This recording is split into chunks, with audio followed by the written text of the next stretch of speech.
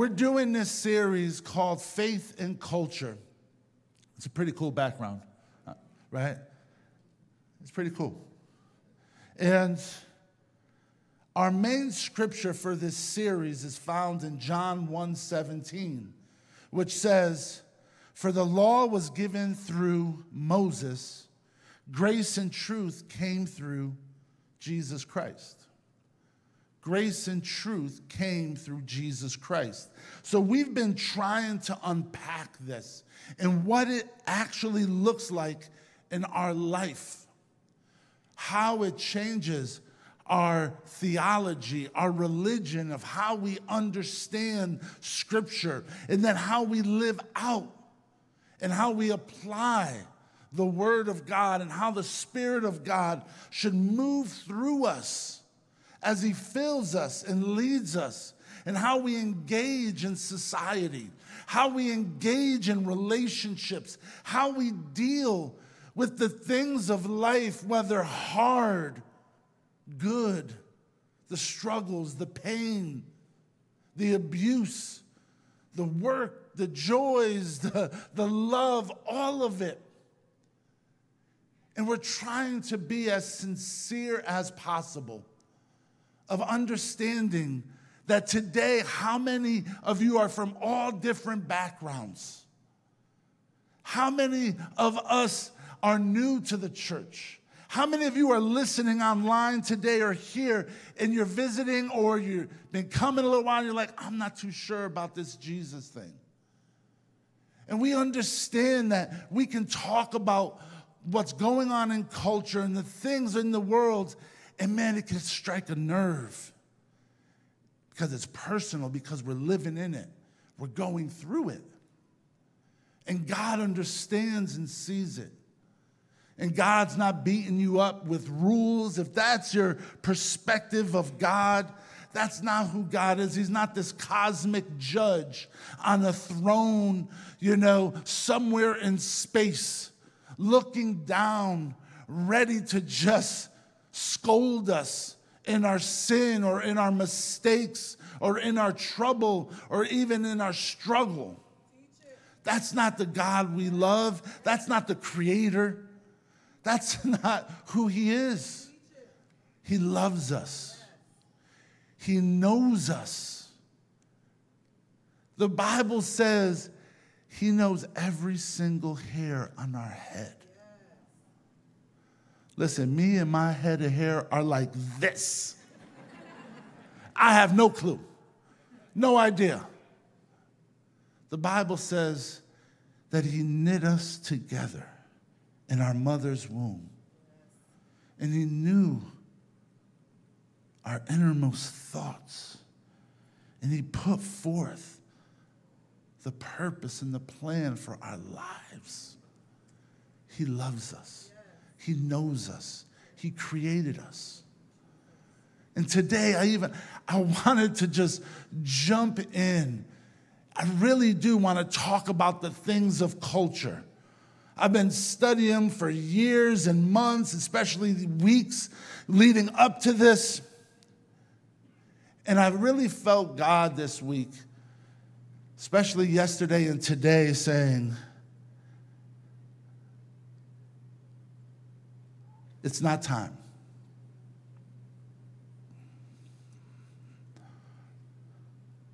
See, I wanted to talk about all these hot cultural topics, but I believe God is saying, not yet.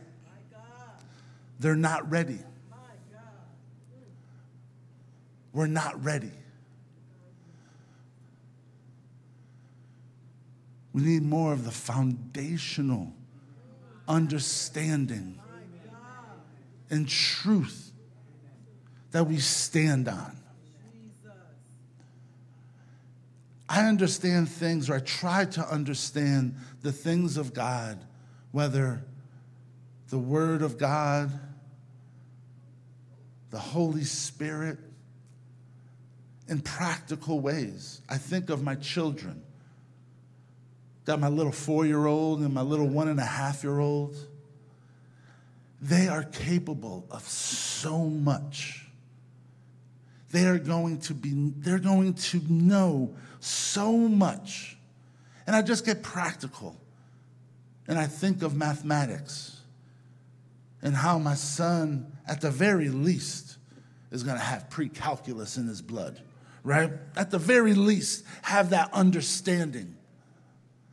But now he doesn't even know 2 plus 3. And that's not an insult to him. And it would be harmful for me or for God or for anybody else to throw pre-calculus at him. But to say, no, the next step to build upon. A lot of times, we are just trying our best to understand this world we live in. All of the uncertainties, the unknown things, trying our best to live a good life. For those of us in this room and hearing my voice, the majority of us are trying to love God, to be a follower of Jesus, and to have the life he promised us. But we need to build it. We need to understand who God is and who we are as a church, who we are as the body of Christ. So see, I'm not here today as a political pundit. I'm not a social media influencer. My wife will say amen to that. I'm not even a cultural savant that comes to share my opinion on what's going on in the world and what we can do to make it better. That's not who I am. I'm called by God, and I don't say that lightly, to be a shepherd of his people who is called to teach and demonstrate the kingdom of God and the rule of Christ in this house. Plain and simple. So what that means is we stand on the word of God, not by just proclaiming it, but by ingesting it, by knowing it, by wrestling with it. I don't know if you've ever read the Bible before, but if you're at home and if you read it before, sometimes you're like, oh, I don't know about that one, God. That's a little difficult. Not too sure if I can do it. I'm not too sure if I understand that. So it's a process of growing in him. To have a faith that is real and that is tangible. And to be part of a body of Christ. To be part of his church with Jesus loves. Jesus called and put the church forth on the earth. He calls us his bride. Think about that. That's who we are to Jesus. Ephesians 3:10 says this. His intent was that now, through the church, the manifold wisdom of God should be made known to the rulers and authorities in the heavenly realms. This is like the ultimate scripture in Ephesians, right there in the middle. It encompasses what this book, what this letter that Paul wrote 2,000 years ago is all about. And if you know the history of this letter, many believe that it's not actually to the Ephesian church, which today is in Turkey Ephesus. If you know the New Testament, after the Gospels and after the book of Acts, come a collection of letters that were penned mostly by Paul and a few others.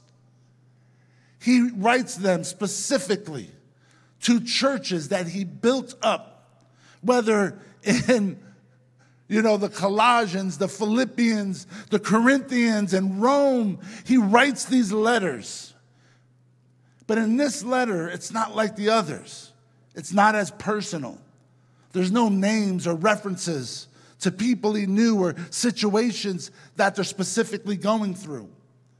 Earliest manuscripts of the book of Ephesians, of this letter, actually have, in the beginning, in Ephesians 1:1, where it says to Ephesus, it's actually not there. What they believe is that this letter was distributed to all different towns and provinces in all different cities. There's even some manuscripts that it's blank, because they believed that they would write whatever town they were giving it to, they would write their name in it and giving it to them. Why am I saying this? Because when it says, now through the church, he's not talking to people from 2,000 years ago. He's talking to us. And let me just fast forward to verse 21. It says, to him be the glory in the church and in Christ Jesus throughout all generations, forever and ever. So this scripture is ours, like the rest, but this is personal. Paul writes it to the body of Christ for us to understand and to glean from it. And what I love is he doesn't say, let's read it again. His intent was that now, through the church, the manifold wisdom, the many, right? The layers and layers and layers of God's wisdom should be made known to the rulers and authorities in the world. Is that what it says? Not a trick question. Is that what it says? No, where authorities and rulers where? And this is how much we are the bride of Christ. That we are the cosmic church. Our role is not just on this earth, in our home or in our neighborhoods or online. God believes in us so much, he has given us a voice in the heavenly realms to speak with authority to those in authority. In realms, in a spiritual realm. I know some of you are like, now you're just losing me. But listen, the church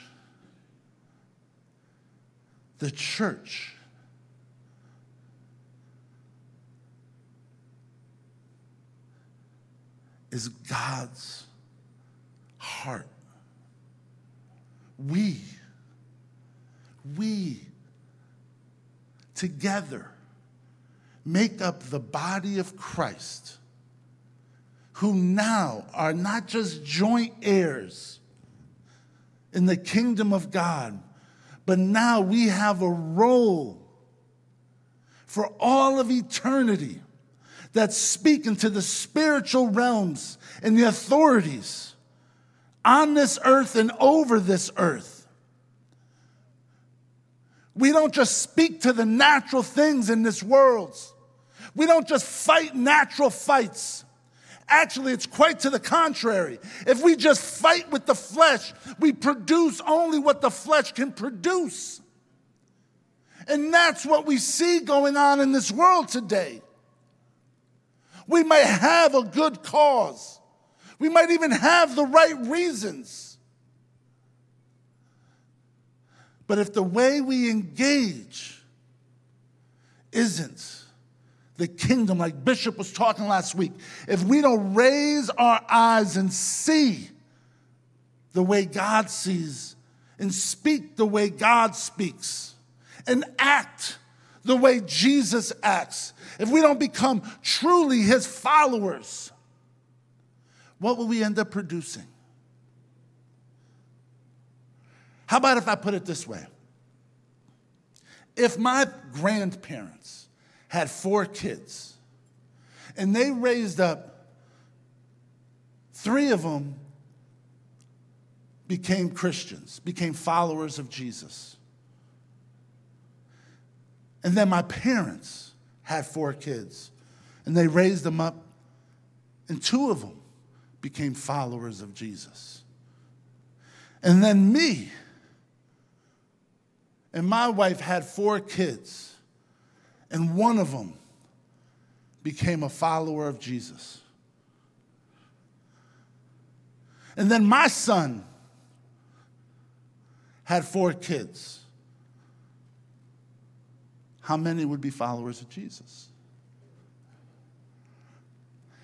If that was the trajectory of my family line for the last 100 years, how many of you would blame society for what my family has produced? How many of you would blame the internet or movies or the school? Would anybody here be like, hey, those influences are real? But to get to the heart of the matter, we need to look at your grandparents or your great-grandparents or you.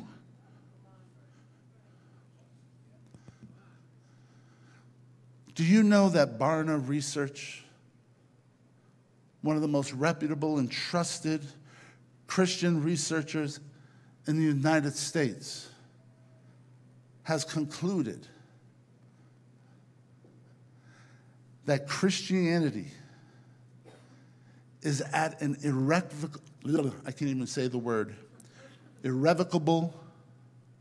decline in the United States. That means it cannot be turned around. We are at such a point with what we have birthed in our generations that within the last 4 generations, we've gone from about 3/4 to 4/5, 75 to 80% Christians, to now what we're looking at about 20%. And now there is no legislature, there is no law, there is no teaching that they're saying can turn it around. It is on a steep decline. But as we look at that, we want to put the blame on them, whoever them is in your world, in your perception. We want to blame this world. And we want to blame.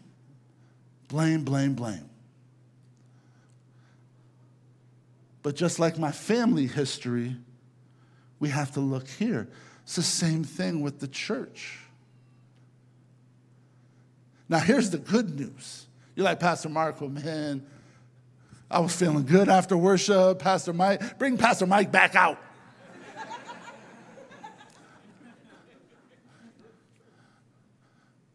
But here's the reality, and here's the good news. I said, no law. I said, no man can turn it around. There's no system in which now we can create that can turn it around. There is no moral compass, no legislation, no education or teaching that can turn it around. Only an authentic move of God. Only an authentic move. Some would dare to call it an awakening, like we've seen before in this country. Some use the words revival. which means for God's Spirit to come, and to come in a way that he came 2,000 years ago. And you're like, man, but that's old. Some of you are studying Acts in your small groups, am I right? You're reading it, and you're like, what? If you never read it, you're like, what? Man, that was crazy back then. Man, I wish that would happen today. You know it is happening today? It's just not happening here. But around the world, do you know there are more Muslims in Muslim countries coming to Jesus, not because of missionaries? This is crazy. I have a feed, I forget what it is, on Instagram. I get these videos constantly of Muslims that are now believers in Christ, even if it means imprisonment, death, or excommunication from their families in these Muslim countries. And you want to know how they're coming to the Lord? Jesus is visiting them. They're having dreams and vision. And in this vision, Jesus is literally speaking to them. And they're having these encounters like Paul had on the road to Damascus. And they're coming to the Lord. More than we've ever seen in the history. This is bananas. You read about the Chinese church. And if they're found with the Bible, they'll go to prison for 3 years, in some places even worse. But 3 years in prison. So you know what they do once they go to prison? People come visit them, and they bring them little pieces of paper with a chapter written down. And what they do is they memorize it. They memorize it, they memorize it, they memorize it. So there are Christians in China without a Bible that literally have chapters and books memorized. In America, we average 2 Bibles per home, and we don't read any of them.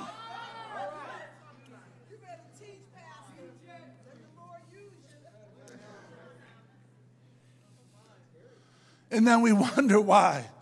Or we think that the kingdom of God's going to come through who we vote for in November. Don't get me wrong.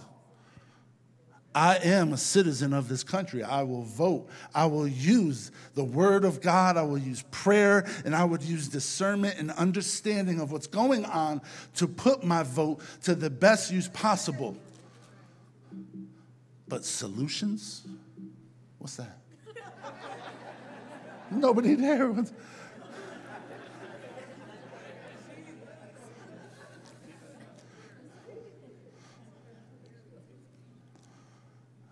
So when I read this scripture, I'm going to read it again. Listen to it. Because this isn't just a nice scripture. This is who you are if you call yourself a follower of Jesus. And this is who you can be if you're wondering. And you may have been like, man, but the church doesn't look much like that, and I'm struggling. I understand. But God is faithful, and it's his church. It's not our church. It's not my church.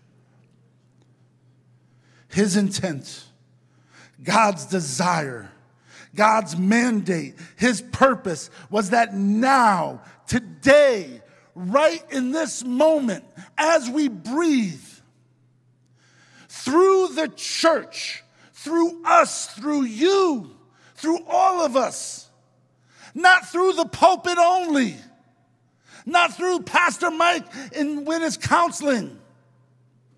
Not through Alpha and what's going on with Pastor Brandon. I got to say Pastor Brandon for the first time publicly. Look at that. Okay, that's part of it. But now through the church, that's you, every son, every daughter, every believer. The manifold wisdom, the understanding of God, the revelation of God. The solutions of God.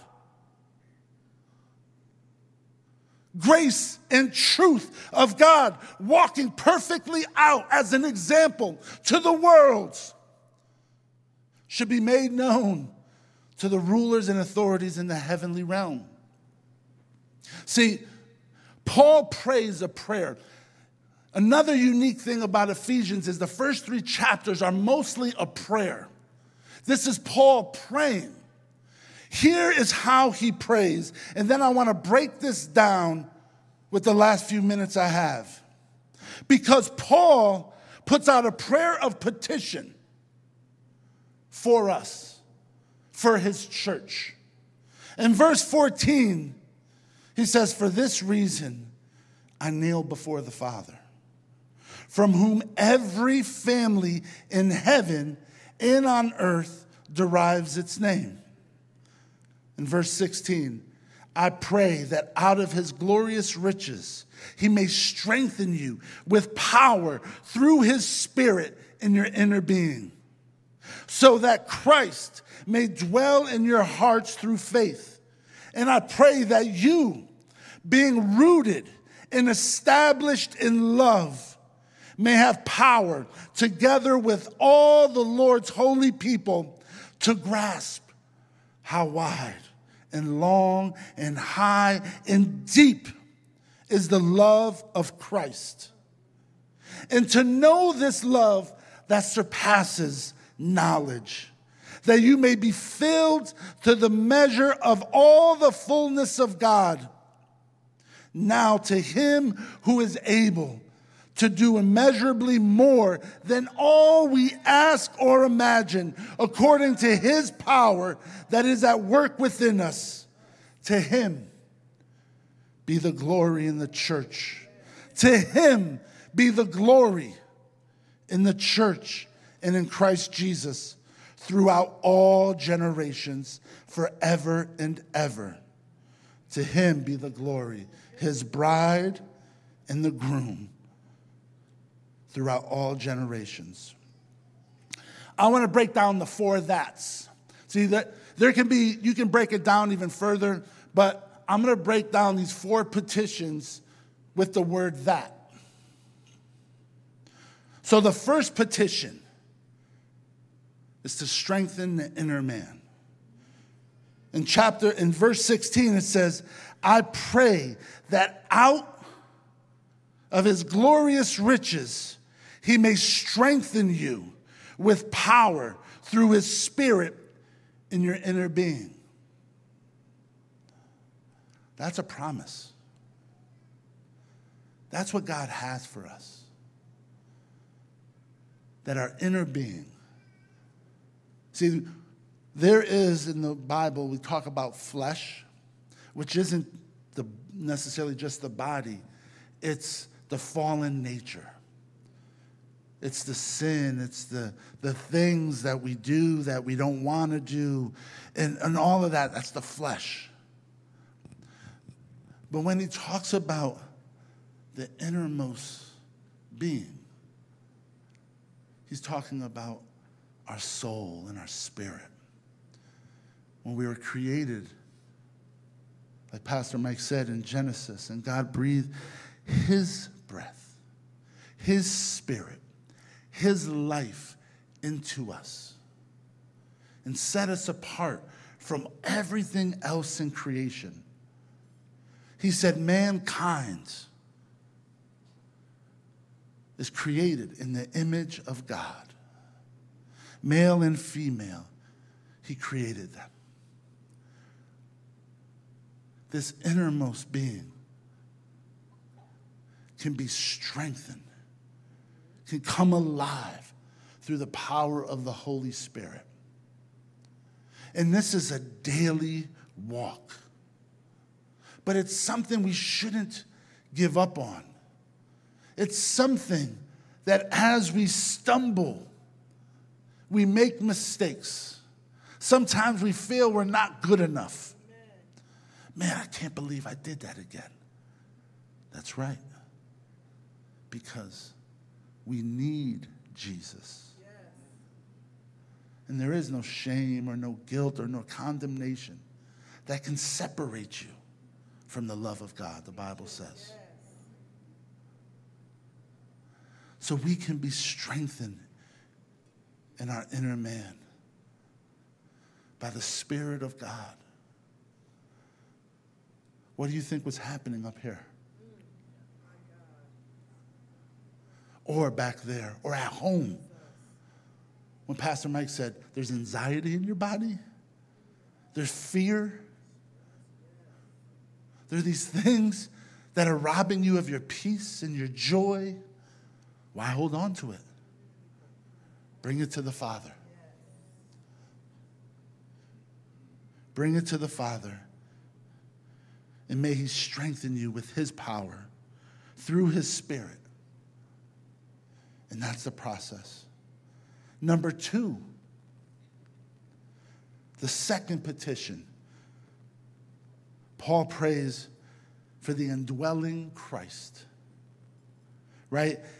In 17, he says, so that, there's that word that again, so that Christ may dwell in your hearts through faith. There's an indwelling, Christ in me, the hope of glory. Christ in me, the hope of His presence. The hope that I can overcome my past, my situation, my abuse, my pain, my unforgiveness, my actions. Christ in me, that He can give me a purpose and I can tap into who He created me to be. That I can have the mind of Christ. There is no formula. If there was a formula, we would go back to the law.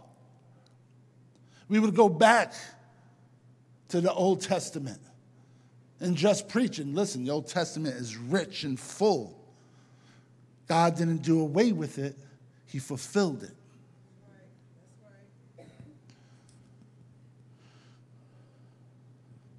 See, this indwelling of Jesus, I have here, it says, a person may be in Christ and thus live in the Spirit and in the power of the living Lord who indwells. To indwell means to be permanently present in someone's mind, body, or soul. So when we hear that word indwell, it means to be permanent.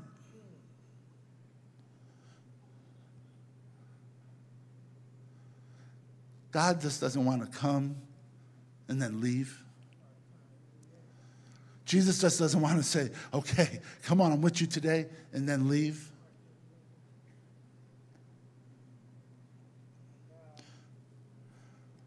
Dr. James Stewart, a Scottish revivalist and preacher, he says this: the eternal lives in every instance.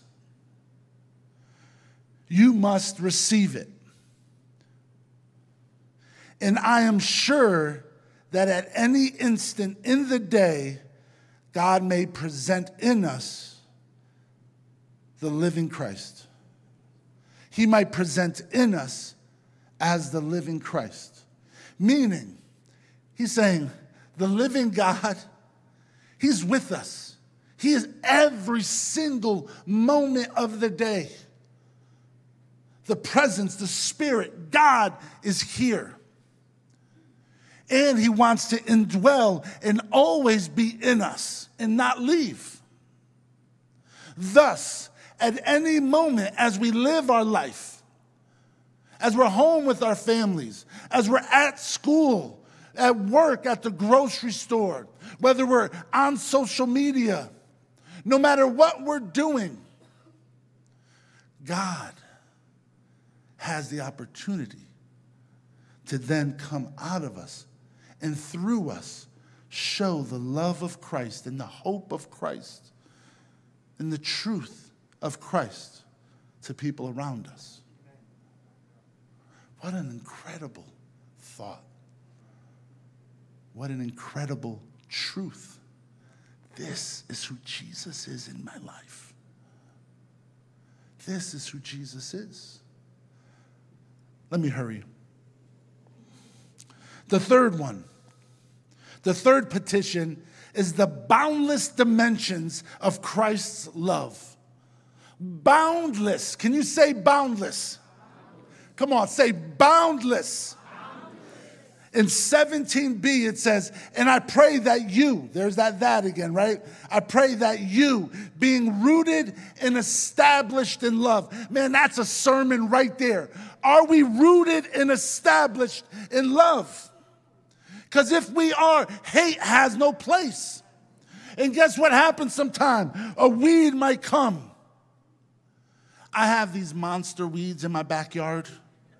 They are ridiculous. They literally run in the ground, and some of them are this thick. They run up over rocks, up the trees. They're strangling the trees. I mean, they are crazy. We can't do anything about it because it would cost as much as the house to actually excavate the land to get these weeds out because they've been rooted for so long. But in Christ Jesus, I'm a new creation. He paid the greatest cost. So he comes in and he's like, yeah, you don't have money to excavate this? I'll take care of it like this.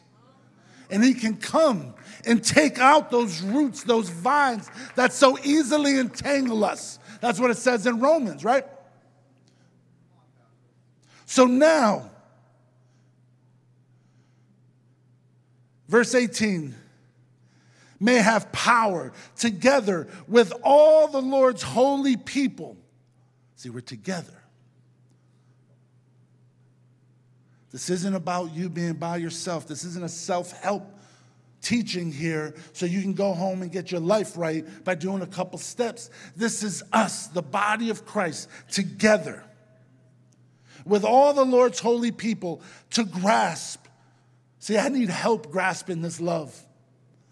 When unforgiveness comes in my heart, I need my brothers and sisters with me to help me grasp how deep and how wide his love truly is. And to know this love that surpasses knowledge.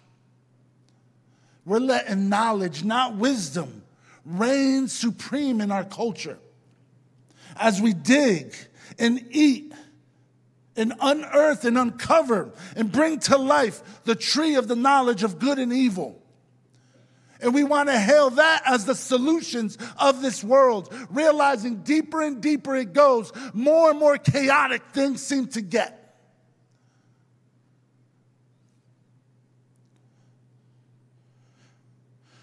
But this is Paul's petition, that you, being rooted and grounded in love, may be able to comprehend with all of us what is the width and the length and the depth and the height, to know this love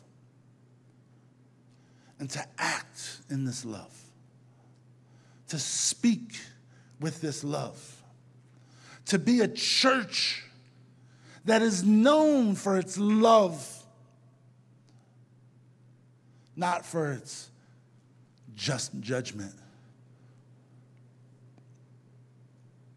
The fourth petition.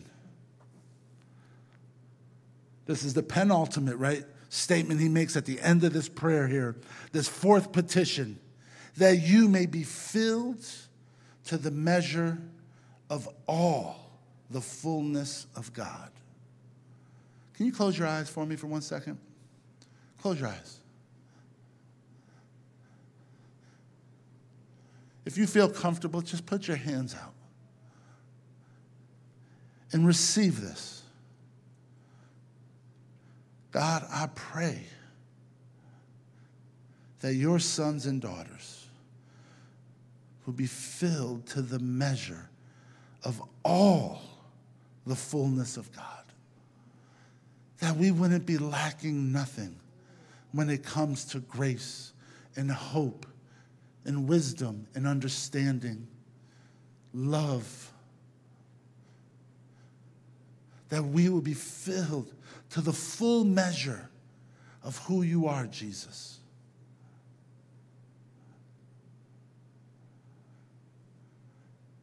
We thank you, Lord. This is Paul's prayer for us. This is what God's asking us to step into, to wrestle with, to read, to study, to understand, to link arms in your life groups or sign up for a life group, to get together with your worship team, not just to practice chords and sing in harmony, but to be brothers and sisters together and to be known as disciples of Jesus. How does the Bible say they took note that they were disciples of Jesus? By their what? By their love. By their love. So you might ask, what is our response to what's going on in the world today? Wars and refugees, greed and lies, deceit, sexual immorality, and so much more. Did you see the heartbreak of what's going on in the Middle East? Innocent people on both sides being killed and slaughtered. What is your response? What is the church's statement? What do you believe? What are you going to say? Can I say a couple things? One is, why do we always have to have a statement? Why do we think our voice matters so much? My opinion. Why do we elevate the opinion of man to where we agree with it so quickly, or we become so disenfranchised with it that we want to cancel people? I'm so tired of people having to post stuff just because something's going on, just to like cover their backs. Oh, they had to say something, so they, so they put a little picture up. Oh, we're praying for these people. Man, please. Or we get offended. Oh, my church didn't put up a post for Hispanic month. Where's that? They did something for African American month and not Hispanic month. See, man. Here, you want to know my thoughts? My thoughts are not my thoughts. My thoughts are the Word of God. Turn with me. Just listen, before you clap, because this might be a little setup. Turn to Romans 12, verse 9. If you've never read Romans 12, woo! So I'm going to start in verse 9 just because of time. This should be our response. This should be our Twitter feed. This should be populating all of the words that fill up the paper. This should be what's going on. This should be what's pouring out of our heart in real ways with the people, no matter what's going on. Whether it's the Gaza Strip, the Ukraine, New Haven, my home, your school. Love must be sincere. Thou preach. Hate what is evil, cling to what is good. Be devoted to one another in love. Honor one another above yourselves. Never be lacking in zeal, but keep your spiritual fervor serving the Lord. This is my favorite. Be joyful in hope, patient in affliction, and faithful in prayer. Share with the Lord's people who are in need. Practice hospitality. Bless those who persecute you. Bless and do not curse. You have time today to take down your posts, okay? Take those curses down. Take them down. You got time today, okay? It's never too late. Rejoice with those who rejoice. Mourn with those who mourn. Live in harmony with one another. Do not be proud, but be willing to associate with people of low position. Do not be conceited. Do not repay anyone evil for evil. Be careful to do what is right in the eyes of everyone. If it is possible, as far as it depends on you, live at peace with everyone. Do not take revenge, my dear friends.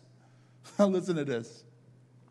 But leave room for God's wrath, for it is written, it is mine to avenge. I will repay. Stop taking the Lord's will into your own hands. And then it says, on the contrary, if your enemy is hungry, feed him. If he is thirsty, give him something to drink. In doing this, you will heap burning coals on his head. Do not be overcome by evil, but overcome evil with good. See, this is why we lift our eyes. I don't expect our government or any other government to truly embrace this. That's why my hope is not in the government. I don't think some group is going to truly live by this. It is the calling of the church to say, this is who we are. This is who we are. Yeah, I know whatever the world's saying, this is how I'm going to love. This is how I'm going to live. This is now how the manifold wisdom of God comes through the church. And you say, well, they said before it was in the heavenly realms and principalities with, darkness and stuff. If we do all this, what does it says? You will overcome evil with good. You will defeat. What is evil? The enemy. The spirit of darkness, which is moving on this earth. How do we combat that? We just read it. Will we take it home? Will we meditate on this? Will we try to apply it, whether it's to our sister or brother, our cousin, or our worldview? And I loved how he closes this in this little doxology. It's a short hymn of praise to God in Ephesians 3:20. Now to him who is able to do immeasurably more than all we can ask or imagine, according to his power that is at work within us. To him who is able to do immeasurably more. How? Within us. To him be the glory in the church. That glory is his presence, his peace. We understand to him be the glory in Christ Jesus, the anointed one. But it says, to him be the glory in the church and in Christ Jesus throughout all generations. I'm ready for a ride. I'm ready for the pouring out of God's Spirit. I'm ready for the church to finally wake up from the American dream and all of its comforts and distractions, all of the prosperity and just the blessings that have produced what we see today. Not that some of that stuff's bad. Let me do a little caveat. But to us, it's time for the Spirit of God. It's time for Jesus to rise up in us.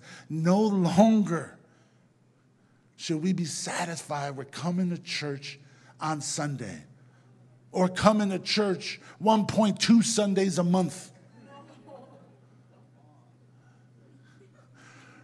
It's time for us to be the church. It's time to believe what God did there 2,000 years ago. It's time to believe what God did and is doing in China and in India and throughout Muslim countries and in Africa. What God is doing in pockets throughout the United States. What God did in Ashbury at a university with college students. He's going to raise up throughout this land and throughout this church a fire, a revival, an awakening.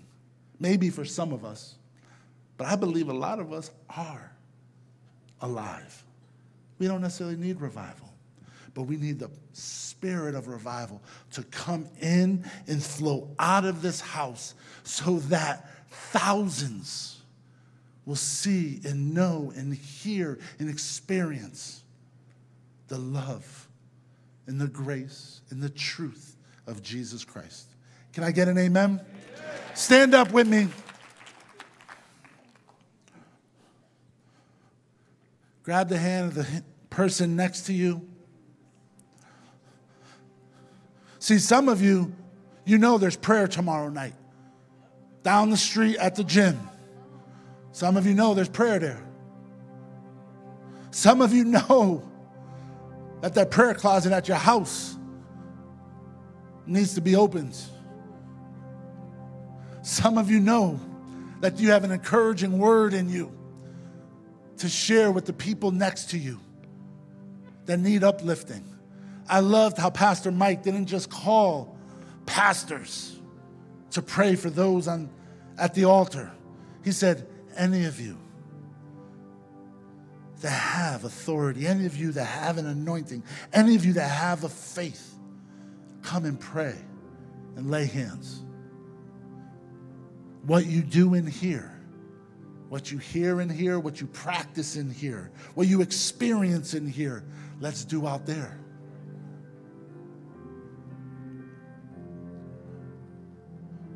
Bow your heads and begin to pray. Whatever it is that's stuck out to you today, Lord God, we thank you. We thank you for your word. We thank you for your truth. And we thank you for your grace. We thank you, Lord God, that you are not giving up on us. And we thank you that whatever mama did or daddy did or that ex did, that none of it can control me any longer, can control us any longer. I am not defined by my mistakes. We are not defined by what somebody did to us. We are not defined by the color of our skin or how much money is in our bank account. We are not defined by the lies of the enemy. We are not defined by the understanding of this world. Lord God, it's only you through Christ Jesus and the power of your Holy Spirit that we say, come. That we say, we make room.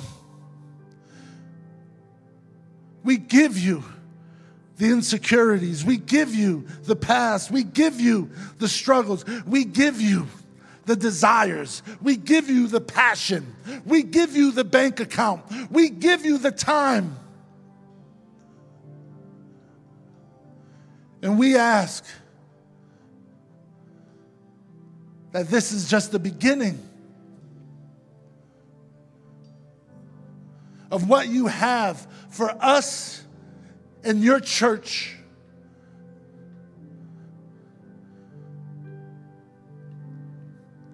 I pray right now, intercessors are birthed right now, awaken right now. Intercessors in this house, people that will pray, not for themselves, but for others.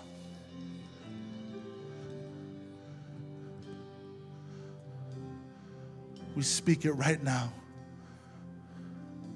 We speak for your truth and your revelation, your understanding to change hearts and minds in this house and those listening online.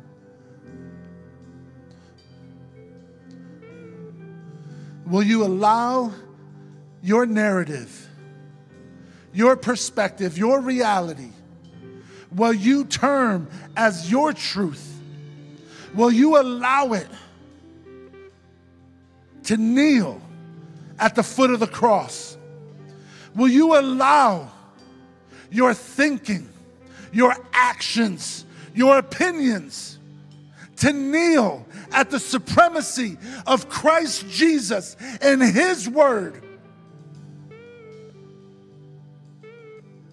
Lord God, we give it to you. And we thank you, Jesus. We thank you that we are more than conquerors. We thank you, Jesus, that nothing can separate us from your love. We thank you, Lord God, that there's no height nor depth nor width. There's no mountain. There's no bottom of the ocean. There is nothing. There's no knowledge, no teaching of this world. There's nothing from the enemy that is greater than your love, greater than your ways, greater than your truth. Just begin to declare it over you and your family. And we speak that right now.